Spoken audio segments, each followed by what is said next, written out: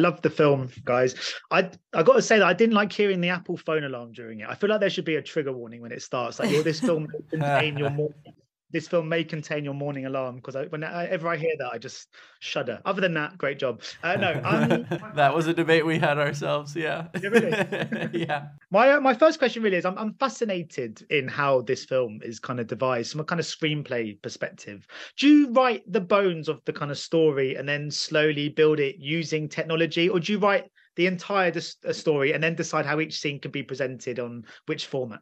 Well, the writers of the first movie, Sev Ohani and Anish Chaganty, wrote the bones of this in an outline that they gave me and Nick to adapt into a screenplay and direct. I think in terms of the technology aspect of it, part of what's cool about this movie, honestly, is that the goal is to make it as chicken and egg as you possibly can. So I think we just had a list of things that would be cool moments on computer screen movies, and then a bunch of sort of family related sort of emotional storylines, and then just look for little overlaps. And in terms of making things kind of plausible, which I think you guys do a wonderful job in doing, obviously to tell a story utilizing effectively just a kind of computer screen, do you have to kind of go over it with a kind of fine tooth comb in the edit just to make sure nothing feels kind of contrived in the way it's been put together? Oh yeah, absolutely. I mean, we spent, to put it in perspective, we spent about a month shooting the film, and then we spent about 2 years, in the edit bays working with our awesome editors, Ariel Zakowski and Austin Keeling. And it's just like, it's a painstaking process, because everything you're seeing on screen, none of it is screen recorded. It's all created from scratch. So in many ways, it's like an animated movie where every frame is poured over. So nothing is by mistake. I'll say that. It's all by design. Yeah, because I love all like the details in the background. Even when you kind of show the screen, you can see other texts that June might have got in the past. Was it quite fun devising all that sort of side of stuff? And was it who kind of did that? Sometimes I know when people have little moments like that, they sort of let other sort of producers and kind of like editors and stuff put their own little input. Or was it always quite meticulous in what you wanted in those? It was a huge team effort, but I mean, the attention to detail, everybody had, we all looked at. I remember Sev created this, really it was the email thread we were all on, but he created this like doc that we all added Easter ideas to.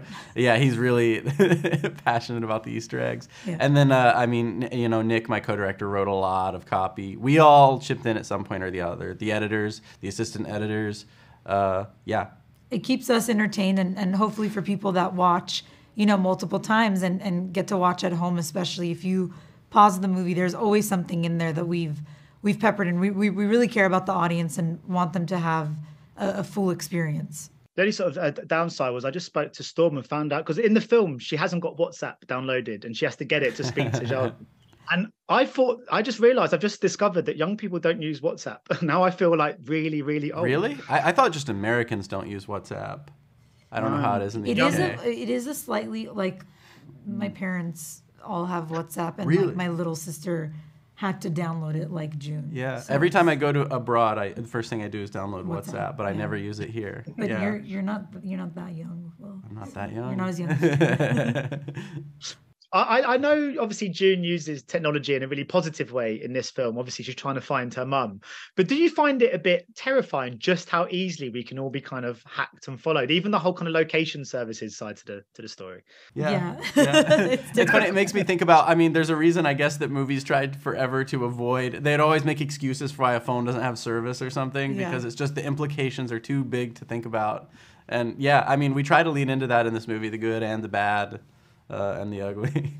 And like I said, I really enjoyed the film. So it's not a slight on the film at all. But I'm interested to know your thoughts on the film's kind of longevity. You mentioned how people kind of watching it over and over. And because in a sense, the film's quite specific to the modern world. And I just wondered about making it feel timeless, and just wondering what you did to make it sort of have the ability to resonate with people across 10, 20 years. And if you think it could work almost as a nostalgia piece in years to come. Yeah, it's funny.